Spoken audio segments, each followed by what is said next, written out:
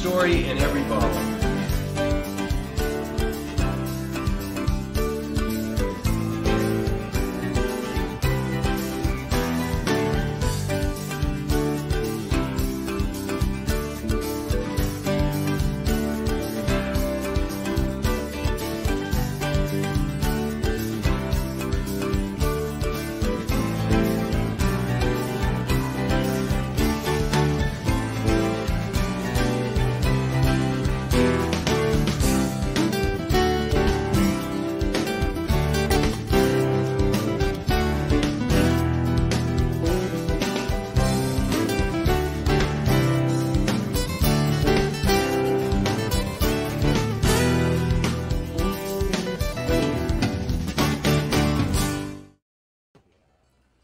Cheers! Cheers! Another Cheers. Monday night! Here we go.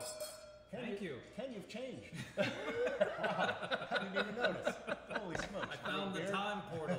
I don't know if it was forward or reverse, but I found it. Oh, that's great. Welcome, everybody. Another Monday night with the Hermits and with a new guest, which I'm going to introduce to you. Iago, I'll introduce to you in just a moment. But before we do that, let's get down to some of the business we got to deal with, the little preamble. If you are watching us for the first time, thank you. Thanks for joining us. And if you would like to subscribe to our YouTube or Facebook channel, if you're subscribing to YouTube, right below Chuck, if you're on YouTube, is a subscribe button. Please click the subscribe button if what we're talking about is of any interest to you at all. And on Facebook, there's a little bell in the corner of the page somewhere. Click that bell, and that subscribes you to our Facebook link.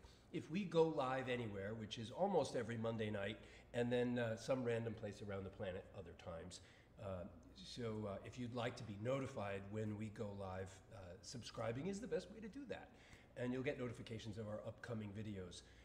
Also, if you like the conversation that we're having here and you think you know others who would appreciate and enjoy this conversation, please share our story or our link to your friends and family if you think they'll enjoy it. And if you're joining us, we'd also like it very much if you would make yourself known. So do that by putting a comment either in YouTube or on Facebook. Let us know you're here. And if during the broadcast you have any questions of us or of Iago, please ask them in the comment section, and we'll do our best to answer those questions on air. And if we don't get to your question on air, we always review the broadcast afterwards, and we'll do our best to get your answers to you after in the comments. So I think I've covered everything except what we're drinking, which is very relevant to who our guest is today.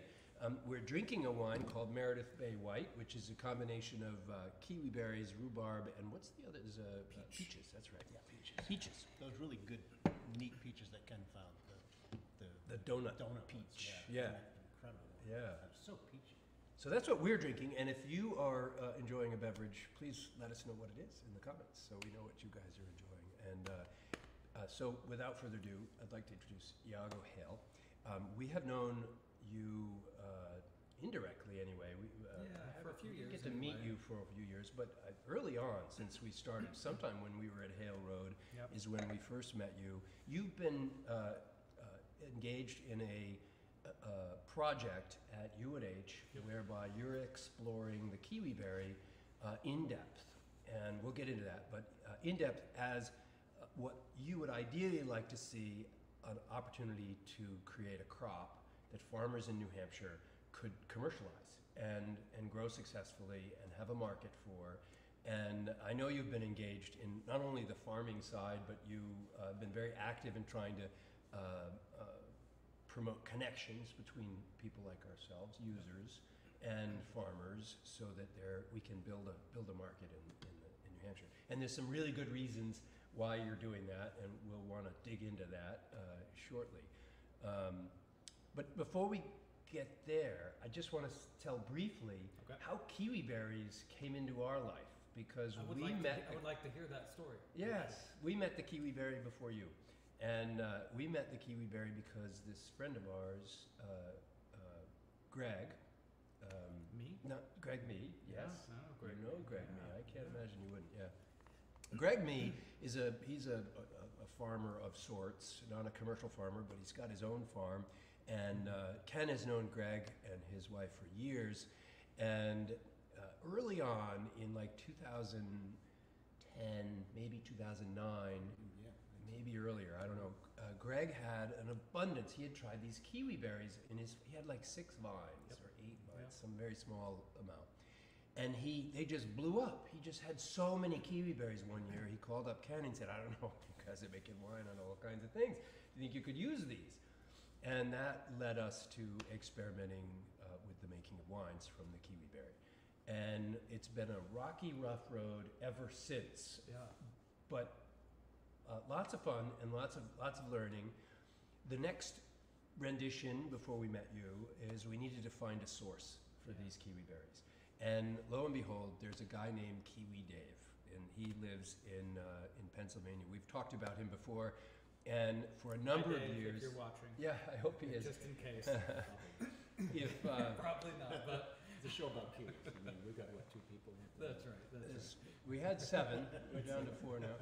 Anyway, Kiwi Dave he's probably the largest grower of kiwis. Absolutely. Certainly On the East organic Yeah. kiwis in the East. And he supplied us kiwis for a number of years. And we had a good relationship with him, and we learned a lot about kiwis from Kiwi Dave. But eventually, because of the struggles that we were having with kiwis and the challenges of getting the kiwis from Danville, Pennsylvania to New Hampshire in a fashion that were usable, we stopped that. Fast forward a few years, and we started a relationship with you. Yep. I don't remember what year that was, probably 15 or 16. Probably about that. I think 16 was probably our first crop. Yeah. So let me stop talking for a second, and let's hear from you. So let's start with just a little bit of background. Who are you, and Yeah. and how did you get to be in this place with kiwis? Yeah, sure. I'm at the University of New Hampshire.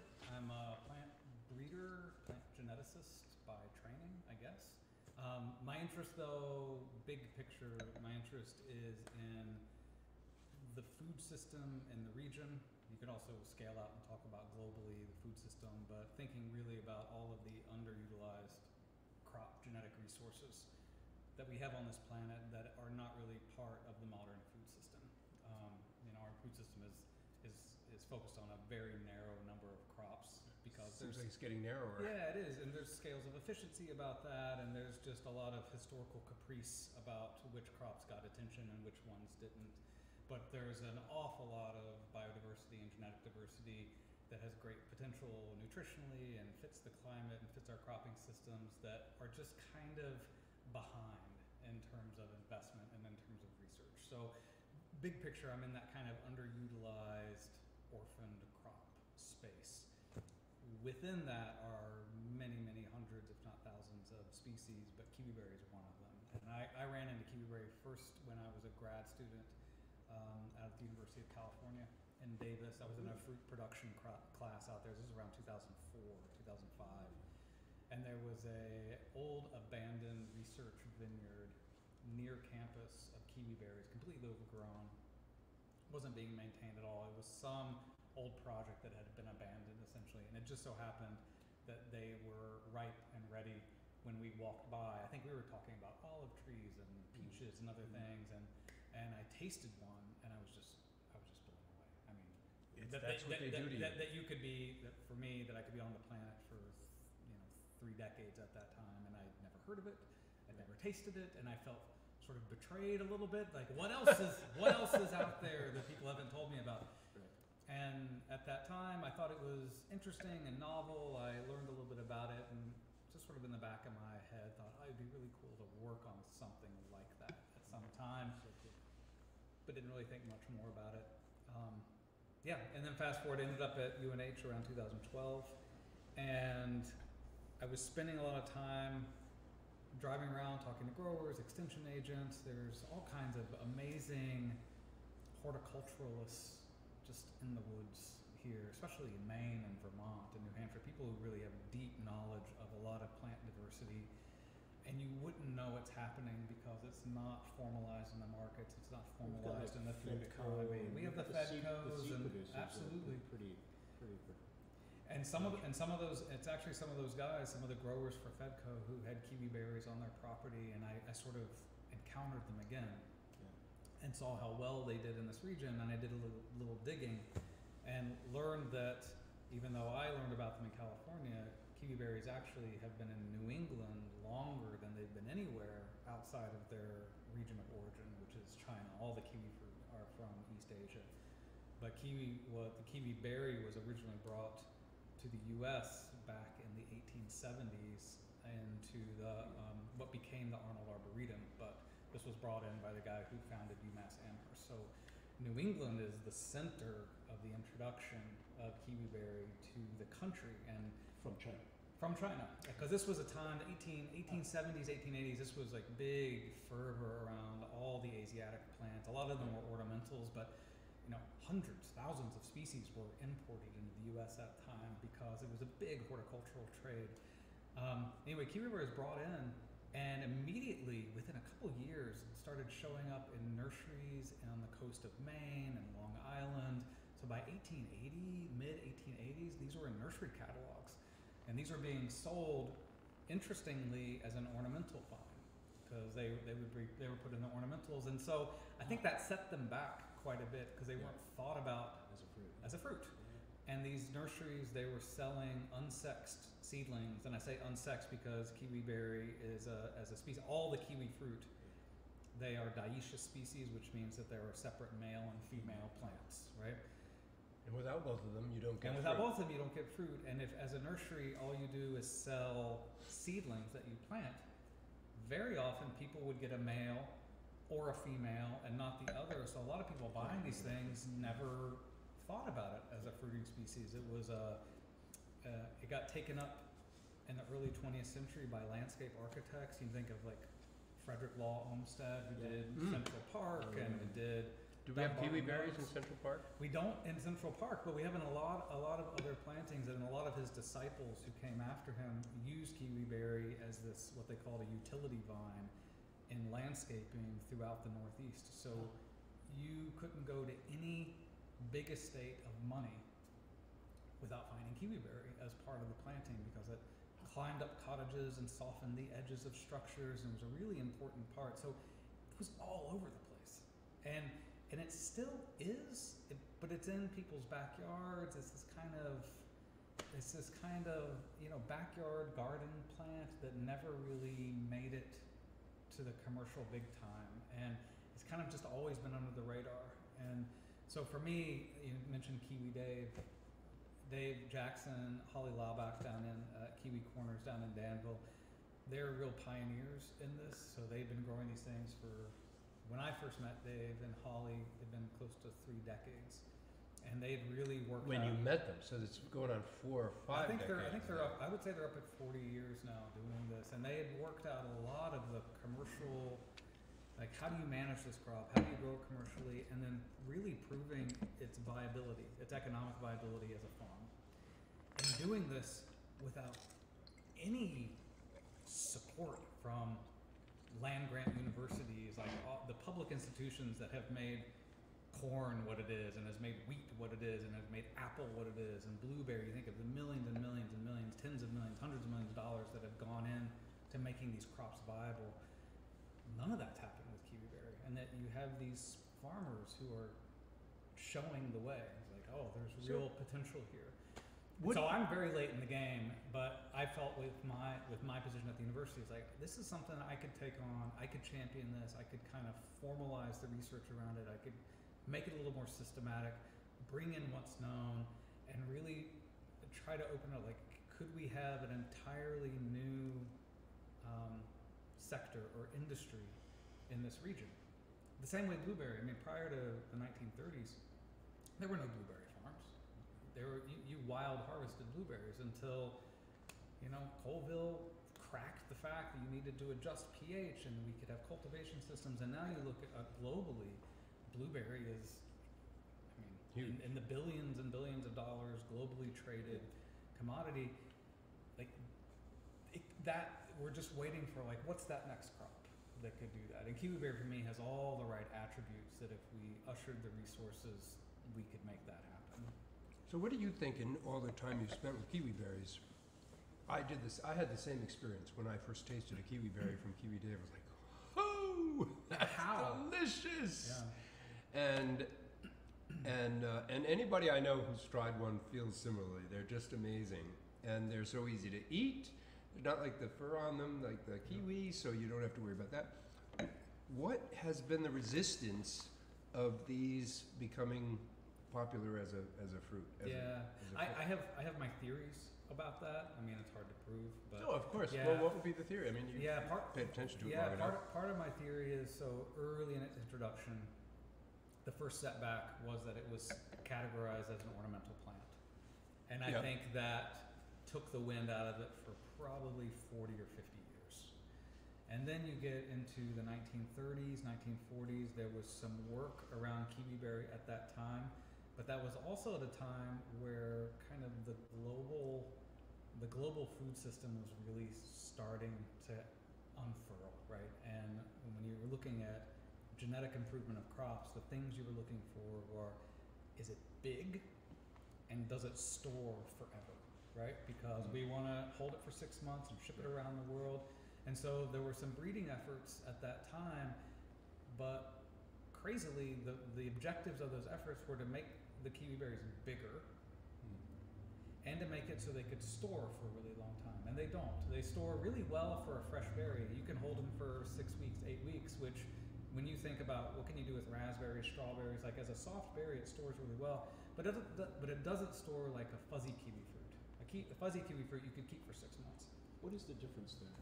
I mean, was the fuzzy kiwi fruit a geneticist's attempt to make a northern kiwi bigger? Do we know? No, they're very different species, and these different species have inherently different characteristics about them. There's something about the epidermis of that fuzzy kiwi fruit. There's something about its, you think about the things that store really well, there's kind of husks or skins to them.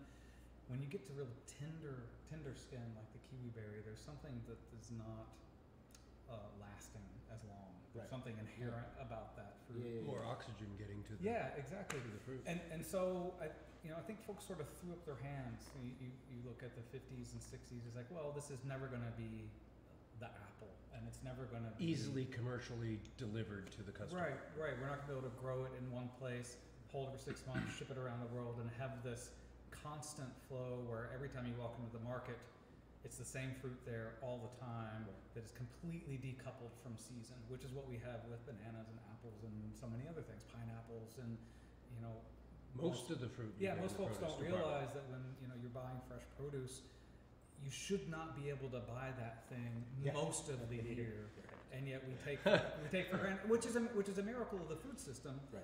But for something like the kiwi berry, I think that was a bit of a wall. And so for me, I think the thing that has changed, and it's really been in the last 20 years, it's not that the biology of the crop has changed, it's not that the physiology of the fruit has changed. I think food culture has changed. For sure. At least on a small scale. Yeah, and at least in our region, if you think of the Northeast, you think of this sort of the merits that come around having local produce, seasonal produce, having things that are small but incredibly tasty.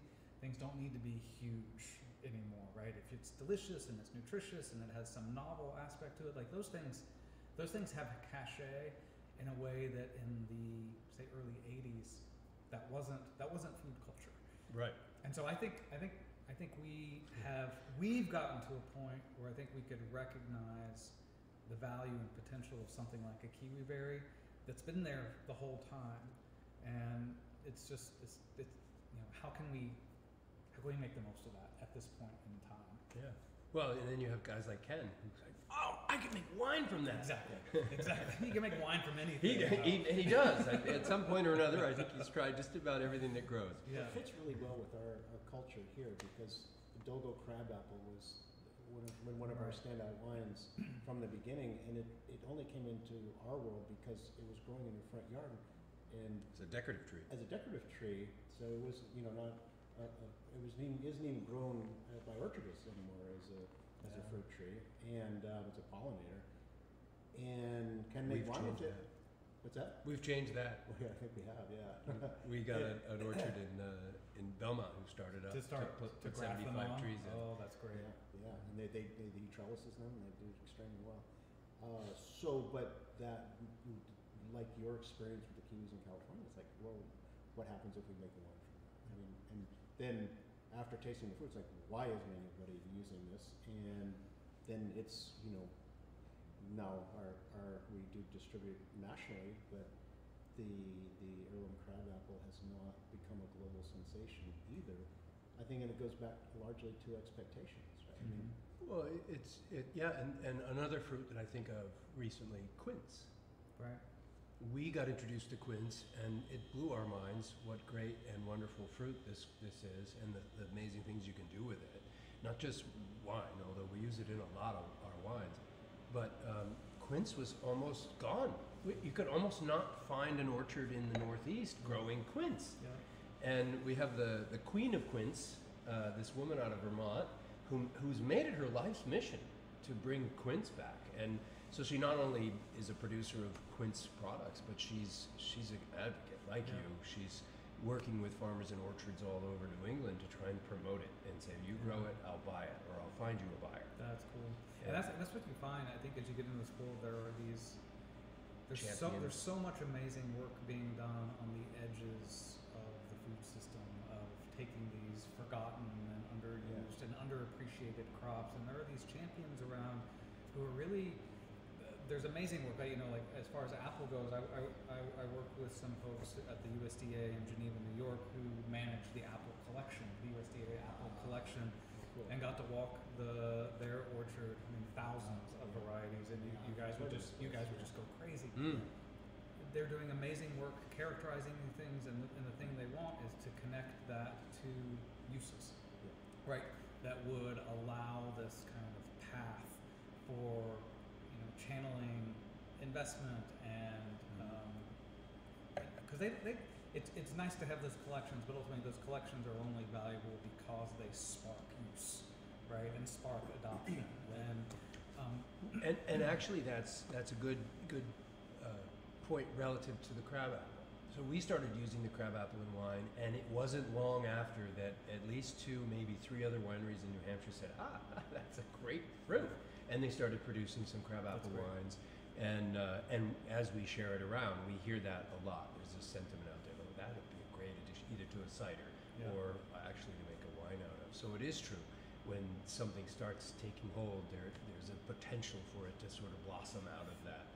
And then you run into the honeymoon period with these things too, right? You know, you find some novel crop, and you're like, well, why isn't anyone doing this? And it seems so obvious it should happen. And then as soon as you try to produce it at scale, or try to deal with consistency of quality, or any of these things, you realize, oh wait, there was a lot of promising stuff, but like the devil's in the details.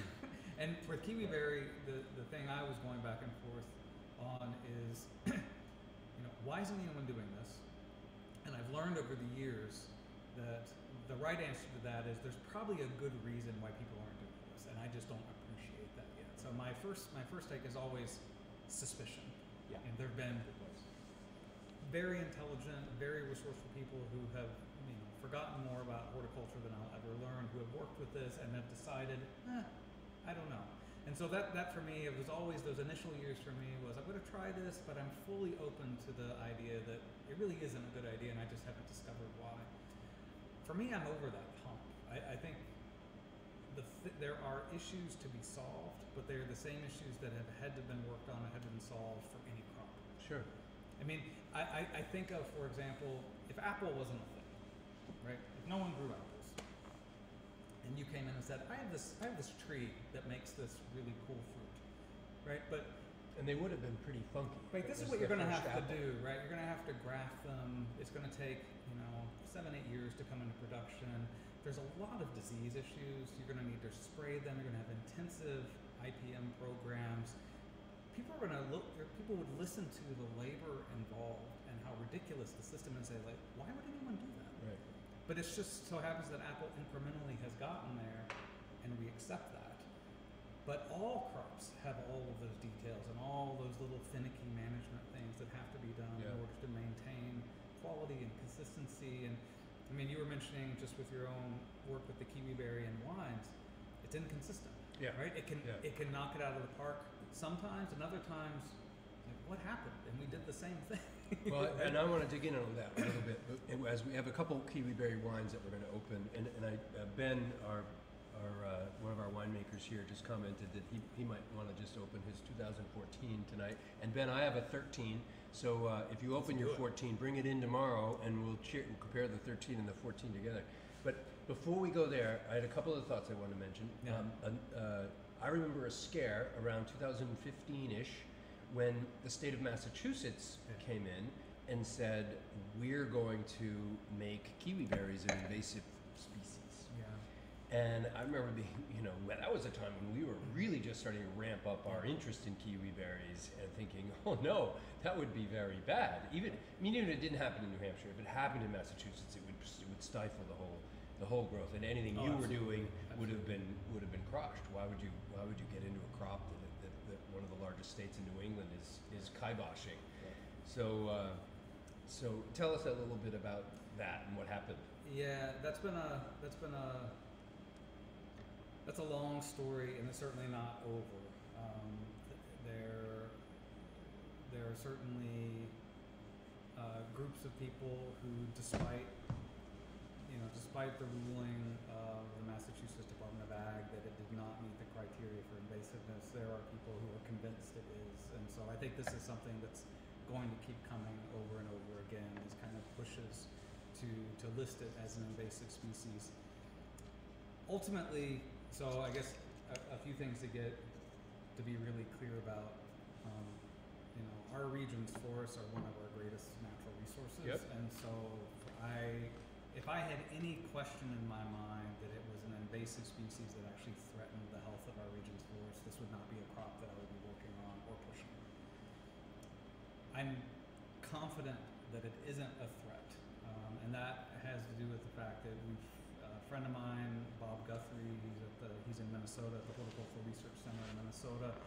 He, in particular, has put in just an enormous amount of time looking through historical records, land use, legacies, to really try to understand what has been the history of this crop in this region. And what we have found is that in all these places, these sites where it looks like kiwi has exploded. And in some of these sites, if you didn't know anything about the history of the plant or the history of the land, and you stumbled across one of these sites, it looks like kudzu. So I can understand someone walking along.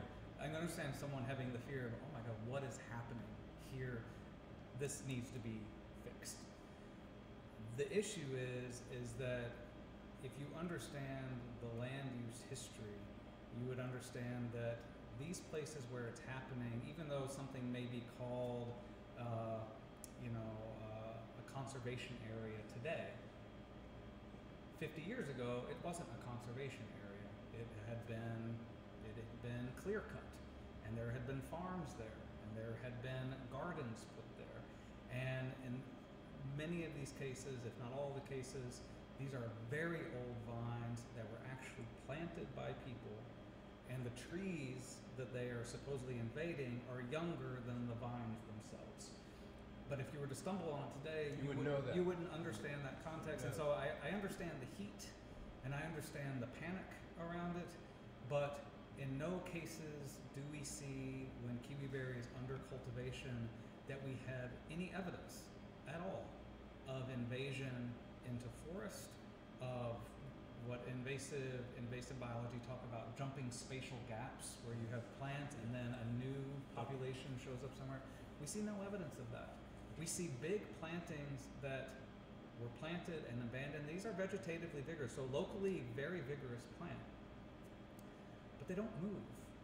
So that reminds me that the place in which was being targeted as a justification for this was this resort in Western Mass in the Adirondack, in the Berkshires. Yeah. It was that was no longer in existence, but it was like you described. It was just, I saw pictures. It was overrun with kiwi berries. But this was a place where it was a wealthy mansion at some point that planted in their gardens. These are the biggest states. These are the Rockefellers, and these were the Fords, and this is why this is the reason why the Berkshires is a hot spot for that kind of thing. Long Island is a hot spot for that kind of thing. The coast of Maine. So is there are a hotspot couple of it. other places that There like are that. small places like that, but in all cases, these are old, gilded age, turn of the century, massive estates that had their own gardens, had their own greenhouses, had, I mean, huge enterprises. And I think the thing that Took folks, very good care of and I their think garden. that the thing that folks don't realize is how long this plant has been in this region. That, you know, when we go up to Maine, at Mount Desert Island, at Mount Desert Nurseries, this was George Doerr's estate. We located vines that are 120 years old. Oh my These are the original vines that some of those, that nursery then used. They're there, they're huge, they're in the trees, but they haven't moved, right? And so if you were to walk and see them, you would think, wow, this is dismantling the canopy of the trees. But those trees are younger than the vine is. And I think that's the fundamental thing that I think people who are convinced it's invasive, that evidence probably won't matter. But fortunately for the Massachusetts Department of Ag, it mattered. Good. And that was around 2017, they finally ruled on that. And it was the first time that I know of where the Invasive Species Advisory Group had asked for something to be listed, and the Massachusetts Department of Ag said no. Because usually it's more of a rubber stamp process. Sure. The advisory group knows about it, and the Department of Ag says yes. But there was 300, 400 pages of comments of growers around the region, and it just the evidence isn't there. And I think you also have to take into account what is the potential benefit of a species like this in terms of small farm economy and diversification of the food system and all of those things. And all of these things we live in a messy world. Everything is a balance, everything's in tension, and you have to, if you take the precautionary principle in which you should not do anything unless zero risk can be proven. Yeah, right. We wouldn't do anything. Yeah. And so it always is at some level a sense of a balance between those two things. So at least for the time being, it has not been listed as invasive, but I'm sure that it will continue to come up in front of states. I was talking with my friend in Minnesota. There are folks pushing there for it, and Minnesota has very interesting invasive species legislation, a regulatory environment where you don't actually have to have an incident within the state to declare something invasive if you can show that it's invasive anywhere. Wow. And so they're actually using the same sites from Massachusetts and Connecticut and others to declare that it's invasive in Minnesota. Showing things like, one of the pictures is showing this vine that's taken over this little shed on the side of the road in the middle of suburbia that clearly was planted at some time. And so showing things, it's a real mess. Yeah, that's a Are shame. these like the enemies of kiwi?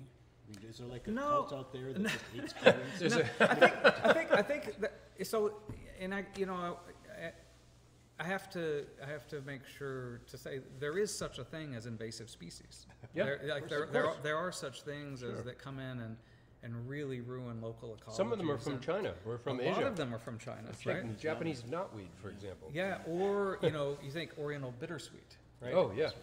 So that's a really interesting case because Oriental bittersweet and Kiwi Berry were both brought to the region the same year, Oh, no kidding. 1878. Wow. Kiwi Berry was actually disseminated much more intensively to nurseries than Oriental bittersweet was. But if you look currently at the map, there are these invasive species maps, right? There's a lot of citizen science. Mm-hmm. If you look at the current map of Oriental bittersweet versus the map for kiwi, Oriental bittersweet is taken over everything kind of east of the Mississippi, and it's just this big red heat map. Yeah. Where's Kiwi Berry? It's exactly where the old estates were. Where Where it was, they planted where it was it. planted. We Yeah. actually have, That's so this is going to blow you out, this blew my mind. We actually found records that the state of Massachusetts used Kiwi Berry as a highway planting in its seed mixture. Buying Kiwi Berry seeds Wow. by the pound. There's 1 million seeds in Yeah. a pound. Yeah. And these were spread up and down the highways of Massachusetts. This was Oh. under Dukakis's reign. Where are the plants? Right. Where are they? Right? And so it's just, if you really look at the evidence and you really look at the history and you really ask these questions, we just don't see it. You think about Kiwi Dave down in Pennsylvania. He's been growing kiwis for 40 years, 20 acres. Think about the millions and millions and millions and hundreds of millions of seeds. Well, and the farmland that he's in is this very highly Right. cultivated, rolling, beautiful hills of farmland. I mean, if it was gonna, Yeah, if it was gonna like, spread, it would have spread. Where are the volunteer plants? Yeah. I have forest all around my vineyard. I've been growing kiwis. We now have had harvest there for close to a decade. I have no volunteer plants anywhere. So, a managed vine where the fruit is harvested, like, we don't see that issue. Where we see the issue is an abandoned vine, Okay. recognizing it's centuries old. So it's more than you No. wanted, but it's a really long No, story. it's good. I've been And it took a curious to hear lot this. of my time for years, and I finally, once I had kind of convinced myself, looking at the evidence that there really is an issue, I've really turned my attention away from that Yep. and really to the work. Yep. Like, what is the breeding work? What's the cultivation work? And the best thing I can do is to get more folks growing it, getting it incorporated into more farms, and that's sort of where I've So on that front, I have a question. So first of all, there was a question from the audience Yes. who asked you, is it a one-to-one relationship, male and female plant, or can you have one male plant and 10 females, or Yeah, vice versa? no, it's a great question. We try to, so it is not a one-to-one. Somewhere here. If you have a healthy pollinator population, a 1 to 8 male to female ratio is One what, male to 8 one female? male to 8 females. And so if you think about a square in the vineyard, Yep. right? So 9 vines, 3, the males in the middle, and you would have 8 females around it. And you could take that as kind of the tile throughout the vineyard. So you can populate a whole vineyard using that modulus, throughout. And we have a very good pollinator population. If you have a less robust pollinator population, maybe a 1 to 6.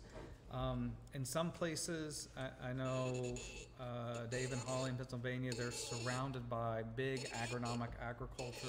There's a high spray area. I think they have a fairly weak pollinator population there. They've actually, in some years, I know, have bought pollen and actually hand sprayed pollen. Oh, wow. And some vineyards in New Zealand do that. They have no males. They just buy pollen and spray it. That's very expensive to do. Yeah, I imagine. He was showing us, he has some trees located intermingled with and he let the kiwi berries He just grow lets the all male the way up just the lets the tree male go. to help spread the Yep. pollen from the tree. The other question was, you've been working on trying to identify this as a crop for local farmers, and I know that there have been some New Hampshire farmers that have at least attempted to adopt it. Yep. What is the state of it today? Have we got any farmers growing it commercially? It's really exciting actually. Last year about this time, I got a grant from the Northeast Sustainable Ag Research and Education Grant. This is a USDA program. And it was a big step for me because kiwi berry has been this very novel crop. There's so much work that needs to be done on the crops that people already grow that for a new kid on the block to say, give me some grant money too, when no one really grows it, it's a hard argument in some ways. Yeah. But we got the money to do this, and part of that work was to get pilot vineyards onto 42 farms throughout the Northeast. So we have 42 farms in 12 states that are trialing the advanced breeding lines that have come out of my program.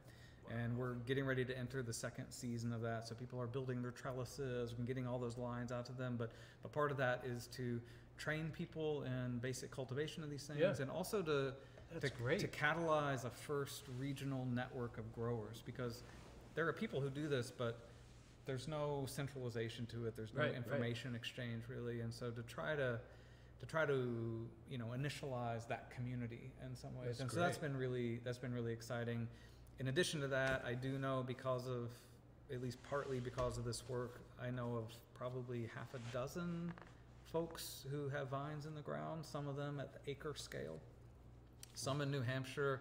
A lot of really progressive adoption of this up in Quebec. I've been astonished. Wow. We ran a winter pruning workshop a couple weeks ago in New London, New Hampshire. 2 guys from Quebec made the trip down, and they were telling me that they know of multiple people with 10+ acre farms in the ground that have gone in the last few years. Oh, that's great. And news. so they're really running with it in a way that we're a little bit behind still. They have more land, and it's, it's more agricultural, but it's happening, which is really exciting. Of the 42 farms, what is the scale from on the smallest side number of vines to the largest adopter? Yeah, almost all of the farms in this project were chosen not because they had kiwi berries, but because they were interested in it. And so what we wanted to do is, through this project, kind of take away some of the risk of trying out a new crop. So that's where a lot of the grant funding went. So most of the farms have never grown kiwi berry before. They're interested in it. They can see that it would fit in their cropping system. We have a few farms, particularly we have some down in Maryland and in New York that have acre-ish scale. Acre, so you're talking hundreds of vines. Yeah, hundreds of vines. Yeah, so that would be on the small side or on the large side? That would be on the large side, and most folks, if they have any experience, they have a couple, 3, 5 vines that they've played around with, but not in a serious commercial way. Okay. And so what we're hoping is to kind of get them over the hump with that, so that they really see it as a viable enterprise for their farm. And I know over the years we've introduced it to people, people get excited about it. People try the kiwi berry, they get excited. Yeah. People try our wine and see what the potential is there. And Matt was just mentioning that he works for Averill House Vineyards, and they have some kiwi berry plants planted on their vineyard, and I guess they don't have the right ratio of male to female because they haven't got fruit yet. But is it sorry to ask, is it a trellised situation, or are these vines actually managed in a commercial way, or are they just kind of planted? He just answered that 32 vines, and they don't know the sex, so he defines that might be the issue. I would love. I'm sure you have my email, but Matt, if you want to reach out with me, I would love to know more about what you're dealing with there. We may be able to sort out what's going on. He said they are trellised. If you look under the leaf, can you see whether male or female? That's good, Chuck. So one of the first things I did starting this program, this was back before anything flowered, the vines were just getting established, is that I went in and did a lot of genetics work on all those vines to identify a molecular marker for sex. Right. So now when I have a new batch of seedlings that I'm getting ready to move to the vineyard, I actually take a hole punch of their leaves, I look at the DNA, and I can tell at that time if it's male or female without having to wait for 4 years. So all the lines I move out to the field, I know are female, or I have enough males to anchor the vineyard for pollen. And so in theory, you could look under the molecular skirt of these vines and ask the question without a flower. But if you can get a flower on them, they're very easy to see. Yeah. So he did say, Matt did say his vines were trellised. And he did ask also, are birds a fan of kiwi berries? Yeah, so no. And the reason is kiwi berry is a climacteric fruit. So like a pear or like an avocado or like a banana, it's a fruit you pick and then it ripens off the plant. So it's climacteric. It will ripen on the plant, but it doesn't need to. Yeah. And so as a commercial producer, what you end up doing is you should strip your whole vineyard when the fruit are reproductively mature. I mean, they are mature physiologically mature, but you would not want to eat them at the time. They're rock hard. Yeah. If you tasted them, they had this like gross latex taste, bitter, they're awful. That's the time when birds will not touch them too. So the nice thing about kiwi berry, as opposed to other soft fruit, strawberries, raspberries, other things where you really have to wait until they're ready before you pick them, you pick these things well before anyone would want to eat them and then ripen them. That was the problem. Maybe with Kiwi David just done that with us, we could have ripened the fruit here, because he always insisted, and rightfully so, based on what we were getting out of the. Oh, sure. He ripened them on the vines for us, and then we had like 3 days to get them here and turn them into wine, or else they were all just terrible. Yep. But they were delicious at that stage because they were the sweetest you could ever imagine. Oh, absolutely. Yeah, and Dave in particular has a real sweet tooth with his kiwi, so he really wants to drive that Brix or that sugar level up, and to do that he leaves them on the vine as long as possible. what we have found is we've run studies where we have harvested kiwi berries at different stages of ripeness, brought them in and ripened them, and what we found is that you really don't gain anything in terms of sugar content by waiting. What's the maximum bricks that you've seen then? Oh, in my vineyard, we've had it in the 30s. The 30s. Yeah. That's amazing. But we harvest at 8 bricks. Okay. You harvested 8. Harvested And- 8 and bricks, it'll just sit there and it'll and- drive up. Our Geneva Wow. 3 variety, which is the passion popper, Geneva 3 variety, will get up into the mid-20s easily. Harvested at 8, and then Boom. do everything else. Mid-20s is about right for wine. Yeah. Yeah. And so that's part of the these are the details that are going to either derail a cropping system or not, like figuring out how to efficiently deal with acres of things without picking soft fruit. Yeah. Right. Yeah, and I've heard that story from others as well. That's an issue. But again, like you said, it's working it out. It's getting experience with it and figuring out how to make it fit into the system. Exactly.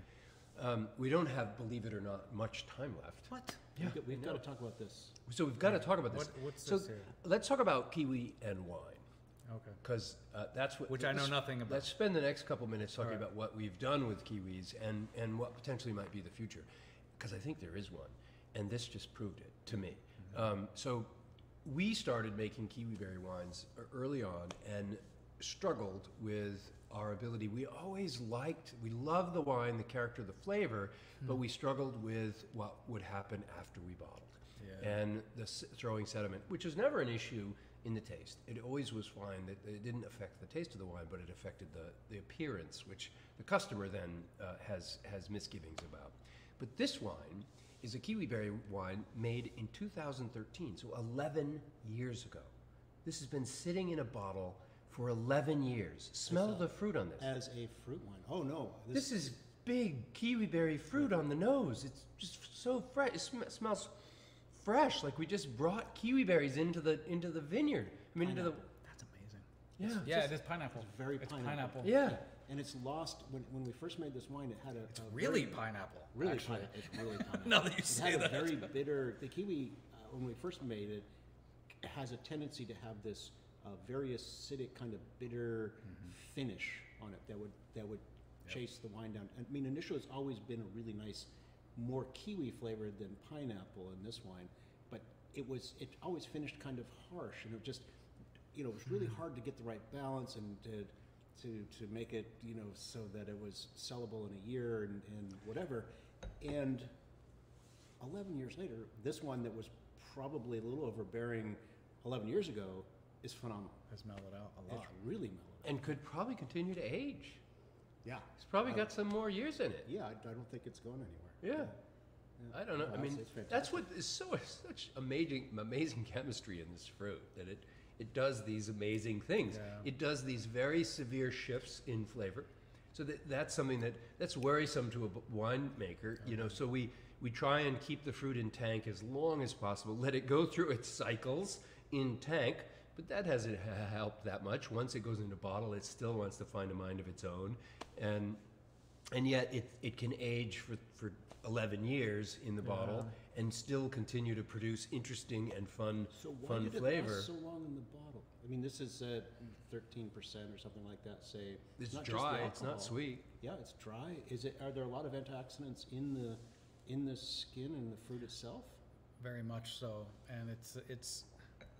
Yeah, I don't envy you guys dealing with this on a wine level, because I deal with this just in a fresh fruit tasting level. Yeah, yeah. I mean, I'm sure you've tasted enough kiwi berries to know that if you're off by a day or two of when you pop it in your mouth, it's the difference between a really wonderful experience and you're looking for something to spit it out, Yeah, right? It's right. in the window in which it is a glorious taste experience is small, and so you have to really, for me, it's a real feel thing of knowing when That's they're the right. squeeziness. Yeah, like an avocado. And that might be another reason why commercially, you're talking about the struggles with commercial. I mean, if that window is that small, Yep.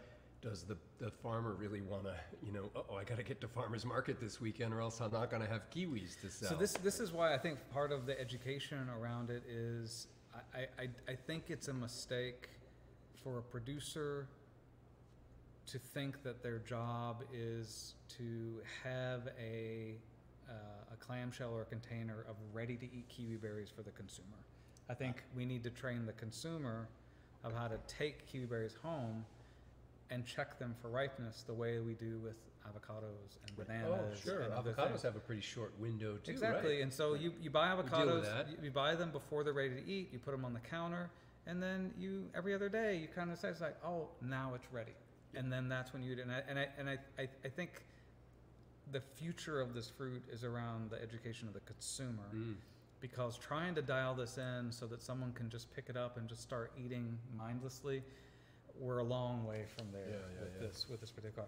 But then I think if you start about winemaking and then all the other processes that happen and everything biochemically that's happening, I think you're dealing with so many more dimensions of complexity there of figuring that out. Like season to season, where was the batch of kiwi berries in their ripening process when you used them? Right. Yeah, and Ken's always been a fan of peak bricks for fruit. I do remember that. I mean, I know, so there's another variety called ananasnaya, which means little pineapple, which is it's a nice sort of... This one, does it say what it is? It's 99.4% kiwi wine and 0.6% apple wine. So this is a blend. And these were from Dave, probably? Yes, this would so, have definitely been so from I think Dave. my understanding is Dave, at least now, is almost entirely Passion Popper or Geneva 3. But at the time, I mean, 13 years ago, when this was made, had a lot of ananasnaya in the vineyard.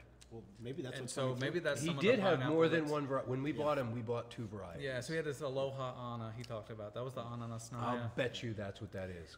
And Ana is such a difficult variety because one year it'll be fantastic. The next year it'll have these awful metallic off flavors to it, and it's just very finicky. This is one of the reasons why I don't This may be recommend why it. we stopped making And it. I think this is what Dave, at this point, my understanding is he's pulled it out of the vineyard. And so he's almost entirely Passion Popper, he and Holly, because the Passion Popper of the Geneva is just much more consistent. So tell me what you think about the difference. So this was, first of all, he's changed the blend. So it was mostly 100% kiwi with that. That is so good. And this is That's really good. Yeah. So bravo. Yeah. this was a greater degree peach and rhubarb than the apple in that. So one of his efforts obviously was to cut the kiwi back just a little more.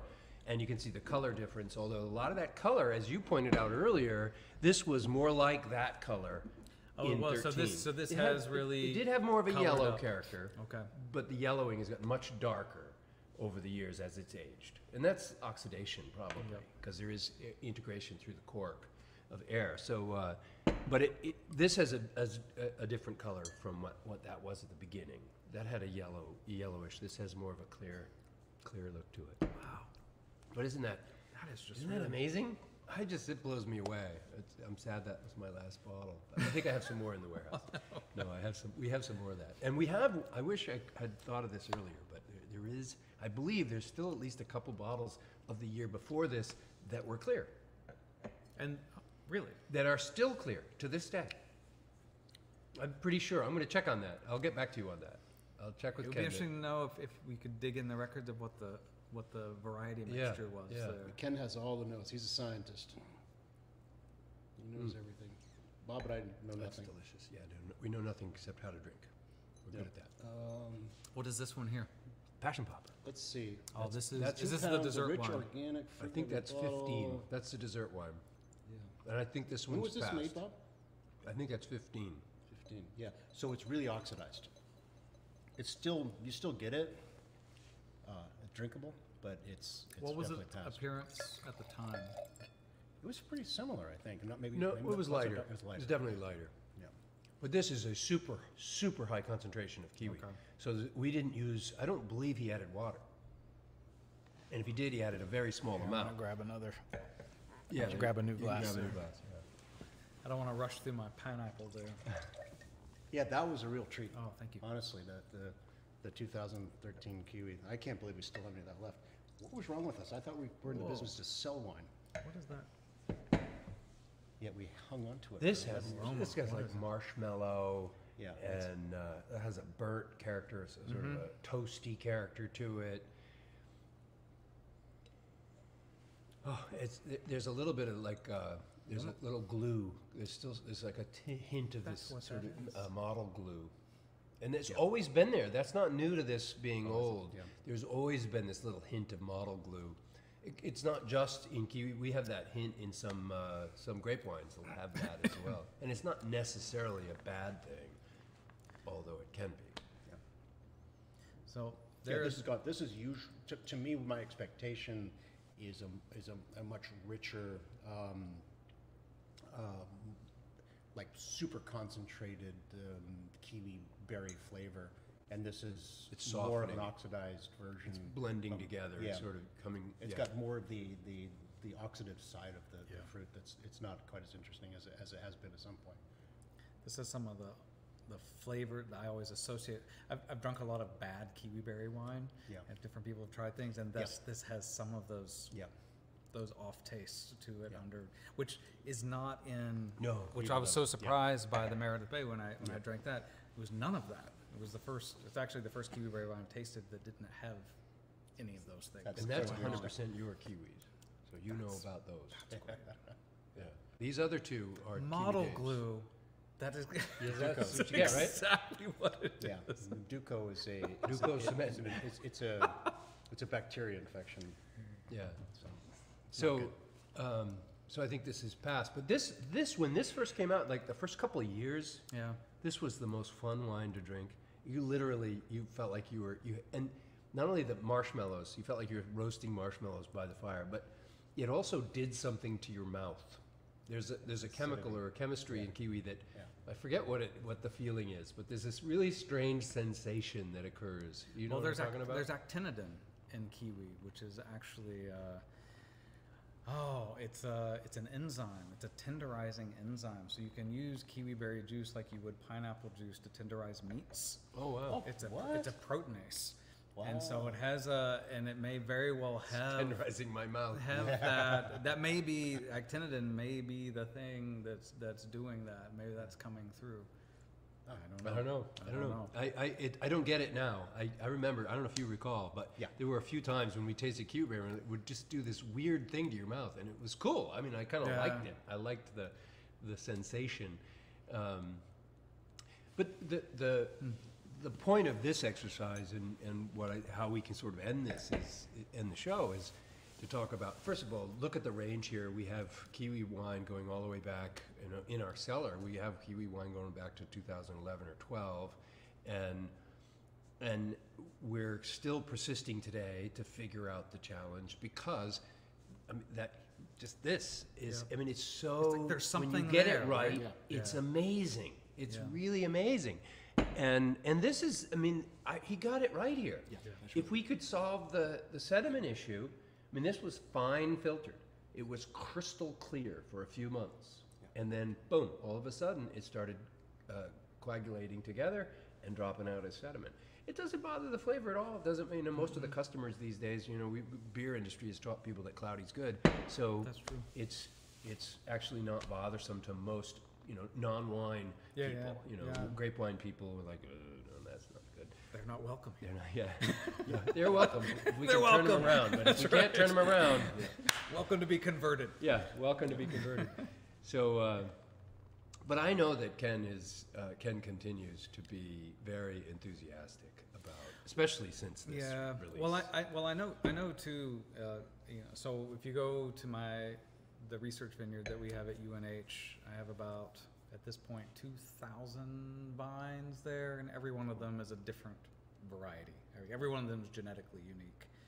And so every year I'm tasting hundreds and hundreds of different kinds of fruit, and they just run the gamut from things that are divine to things that taste like pine, pitch, and grass. And so like the flavor spectrum is all over the place, and so it tells me too that there's a lot of work to be done. And the fruit that I'm picking, the lines that I'm selecting for fresh eating, may not be the right lines at all for fermenting. Yeah. Right. Good point. And in order to figure that out, you know, you need a partnership of someone who's willing to take different batches and say, I'm going to ferment these 20 different kinds and tell you, I like this, I don't like that, I like this and I don't like that. I mean, if we really are to try to understand, do we need to breed a variety that really is for winemaking? And that may end up just like cider apples are not the apples you eat, right? Is Kiwi Berry that kind of crop where we really need to decide to invest in that direction and figure it out? Or do you just sort of make do with whatever the fresh eating varieties are and, you know, cross your fingers and hope that it's consistent? I have a great idea. Let's hear it. I think you and Ken need a partner. You need to start a fermentation lab. And Ken can give you some guidance and set up a whole bunch of carboys, just carboy size. Is Ken going to come and run it? No, you have to do it. That's the partnership. You and the clone of you. Honestly, Ken would run it. I mean, Ken has talked about wanting to do that here for years. Yeah, we yeah. just don't have the space or the time Well, we can to just figure send it. this We'll out. send you the fruit. How about that? Well, we'll see if We'll we can talk get Ken about on this. board. Yeah. But one way or another, Yeah. I think there's some validity there because of the obvious success that one could have. And I think of all of this could be delivered as a cider type product, Absolutely. a lower alcohol, bubbly, cider characteristic to it. It could be a wine. It just seems like it has so much potential as a beverage, and the beverage industry has a lot more ability to control harvest, ripening, and timing, right? We get to produce it when we want to produce Exactly. it. So it does seem like a really great end result for this fruit if you could nail the solution to this. I can't imagine wineries all over New England that wouldn't just kill to have If we could figure it out. if we right? could figure it out. Yep. Yeah. Yeah. So and that's what needs to happen. We need, it's just like I think of Randall Graham he's the founder of Bonnie Doon Vineyards. Okay. And he sold Bonnie Doon Vineyards, and now he's just a wild man. It's so cool. We went out to visit him, and he started this vineyard called Popola Shum, and he's planting. Grapes are the same way. You have to graft them on. The seeds don't produce the same variety over and over. Right. So he's planting and growing hundreds of different varieties. He's just planting the seeds to see what happens, and he has a bank of maybe 100 or 500 carboys on the wall. And he's making wines from each of the various different That's what you seeds gotta do. to see what happens. What wine? Yeah, exactly. Yeah. It's a cool idea. Yeah. It takes an enormous amount of resources, and having sold Bonnie Doon Vineyards, he has some But of the those big resources. schools do that. I mean, you go out to University of Minnesota, they have the agricultural experiment station, and then they have the winemaking program, the fermentation program right there on See, site we got to get doing UNH that. excited about Cornell does that. Like to have that in New England, to have something like that looks at New England fruit and what we can do with it in terms of value added and other uses. That would be fantastic. That's the investment that needs to be made in order to get past these questions. Now, UNH just started a brewery, a fermenting school, right? That's true. We have a brewery. We have a brewing minor. Brewing minor. That's okay. in our department. So maybe there's some wiggle room in there. And I'm glad you brought that up because I think the bigger idea was, what can we talk about in terms of fermentation sciences? Yeah. Right. Like, what does that look like? And brewing is one part of that, but winemaking is part of that. Cider. Cider's huge right now, right? It's booming all over New England. Kimchi and yogurt. I mean, it's like you think about all the foods and fermentable foods, and that seems like a perfect thing to be doing. This makes sense, a lot of sense relative to our philosophy here. So we try to make wine from what grows well in our backyard, right? So that's where we started. And kiwis actually grow well here in our backyard so that they would be adopted regionally by vignerons and winemakers and the local wine industry. Makes perfect sense to me. Yep. And on that note, we are 5 minutes over our hour. This happens Apologies every to time. everyone. No, we can't help it. We love to talk. And everybody who comes on the show always says, "Oh, we're going to be here for an hour?" Like, oh my goodness, an hour. Can we fill an hour? Don't you worry, we're going to fill an hour. No problem. So, and I'm excited. Maybe we have you back in 5 years and we have a whole new another conversation about the about we'll have the new program. variety that's Right. Or the new been variety, raised, or the new blend that Ken has come up with, and we'll talk about it then. But until then, thank you so much Thank for you coming so on much. the show This was great. and This was sharing great. your story with us. Yeah, And absolutely. Cheers to everybody. Thank you for Cheers. joining us. I'll raise my And, pineapple. Yeah, the pineapple. I raise you one pineapple. And we'll look forward to seeing you, I believe, next Monday. We have something special, but I'm not going to commit to it yet. But you'll get notification about it on our website and on Facebook as soon as I get a commitment. And I hope you can join us next Monday at 5:30. Until then, everybody have a great week.